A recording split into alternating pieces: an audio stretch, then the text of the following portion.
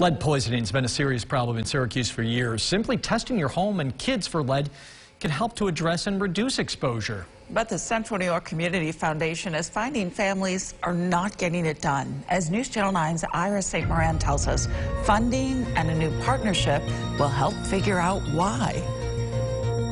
In the city of Syracuse, a majority of homes were built before lead was federally banned in 1978.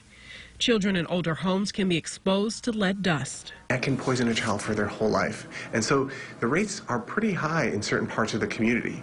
About countywide, they're about 5%, but in the city, it doubles to around 11%. The Central New York Community Foundation has a number of outreach efforts to help homeowners make their homes safer. The organization has found that a number of families are not testing their homes and children for lead. That's scary because that's the front lines of making sure that our children are safe. The foundation is providing a $40,000 grant for a partnership between the Center for Court Innovation and Planned Parenthood of Western and Central New York. The groups will host dinner and kitchen table talks with neighbors. We're hoping that these kitchen table talk conversations will help us get to the bottom of what are the barriers? What's keeping everyday people from having this important testing done? The groups hope to get talks started in January. They will begin with neighbors on Syracuse's west side.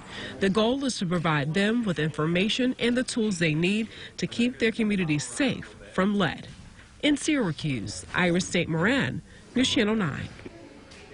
You can head to localaspire.com. We will connect you to the Center for the Courts Innovations Facebook page, where they do share their outreach.